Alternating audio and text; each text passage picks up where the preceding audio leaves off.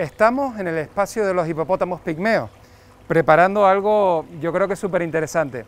Él es Daniel Rodríguez, que es el técnico que trabaja habitualmente con los mamíferos. Cuéntanos qué estás haciendo. Bueno, pues hoy, Rafa, estamos preparando un enriquecimiento ambiental que consta de un tronco de entre 8 y 12 kilos que pondremos en el agua para que el animal establezca conductas naturales habituales, como puede ser la captura de alimentos desde abajo, y además esté entretenido durante su estancia aquí en el parque. Sí, pues la idea es esa, ofrecerle alimentos, porque los hipopótamos pigmeos realmente no son grandes devoradores de hierbas, ellos buscan los frutos en los bosques. Entonces aquí hay de todo, hay brócoli, acelgas, berros, pepino, zanahoria, todos alimentos que son importantes para la dieta del hipopótamo pigmeo. Pues con este peso, que lo veo bastante pesado, vamos a ver si flota, él me dice que sí, pues vamos a ver un poco cómo funciona esto y vamos a ver a nuestra protagonista, mientras Dani prepara todo aquí y vemos cómo funciona el enriquecimiento ambiental.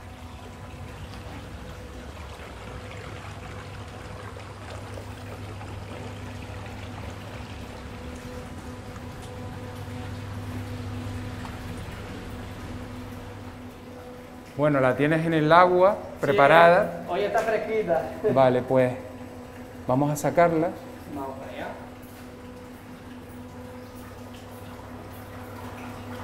Este es el espacio técnico.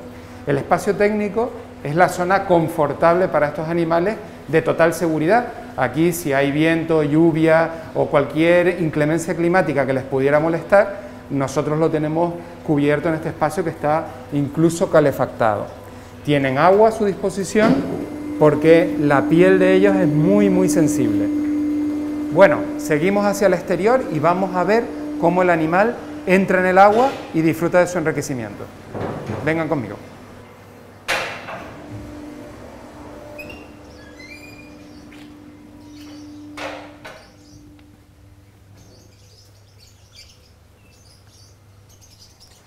Bueno, esta exhibición es todo un espectáculo, porque tiene peces también.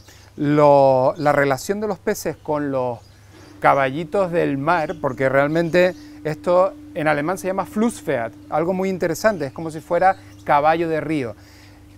El hipopótamo pigmeo, a pesar de su peso, que siendo pigmeo es un peso bastante contundente, es muy hábil en el mar, en el agua, perdón.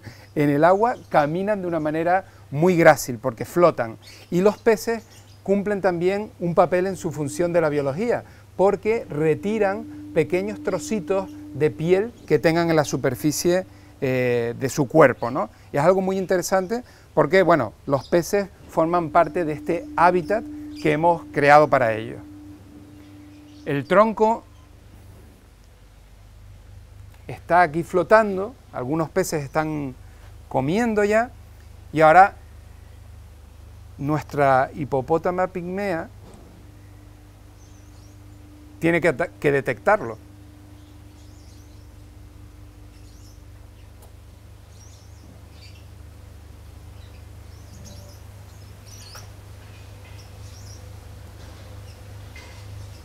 Aquí lo interesante es ver, cuando los vemos fuera del agua, ver su piel. Es una piel bastante delicada porque si se seca se agrieta. Entonces por eso necesitan esa humedad permanente. Su forma de caminar es también interesantísima, porque ahora lo vamos a ver cómo es capaz de flotar.